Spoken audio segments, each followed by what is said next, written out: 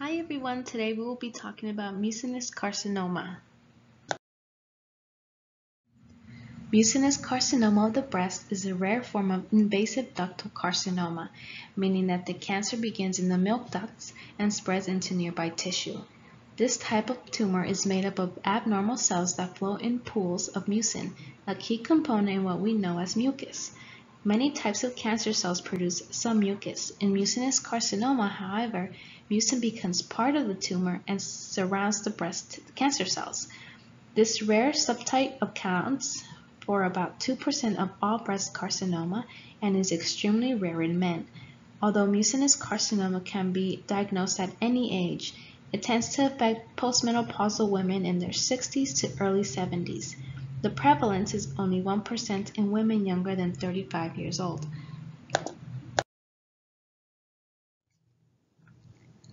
Like many cancers, it may present asymptomatic at first, and over time a palpable lump may be felt. On average, it is usually 3 centimeters, but it can always be smaller or larger. It also tends to be less aggressive and responds well to treatment. Symptoms may include breast or armpit pain, changes in breast size or shape, nipple discharge, or skin dimpling. On ultrasound, mucinous carcinoma will appear as a complex mass with cystic and solid components. The margins will be microlobulated.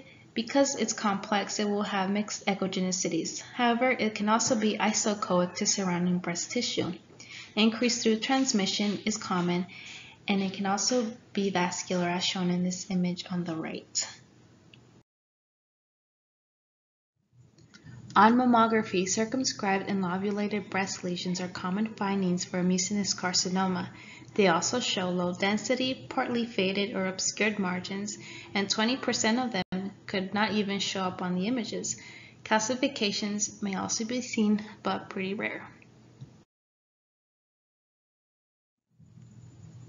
This is a case of a lesion found in a routine screening in a 52-year-old female's breast. In this particular case, the lesion is isoechoic to the surrounding tissue, and you can also notice posterior enhancement. Color was also thrown on it, and it didn't show any vascularity. Here are the mammogram images. One picture is zoomed in on it so you can clearly see its margins, which look a little faded and speculated. As far as treatments go, even though mucinous carcinoma is an invasive breast cancer, it tends to be less aggressive type and responds well to treatment. It is less likely to spread to the lymph nodes than any other type of breast cancer. And treatment is based on surgery with post-operative hormone therapy in hormone-responsive tumors. Axillary staging is recommended by lymph node biopsy and administration of adjuvant radiotherapy and hormone therapy, but it can be admitted in cases with serious risk factors.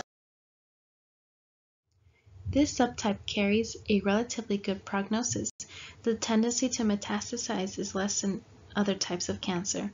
In the 5-year survival rate is 95% with stage 2, 75% in stage 3, and a 5-year survival rate of 35% in stage 4. Mucinous carcinoma can be palpable because they tend to manifest as soft masses, so it is important to perform a breast self-examination to detect early cancers. And again, they do occur in older women around the age of 70, but with early preventative care, a good prognosis is fairly common in this type of cancer.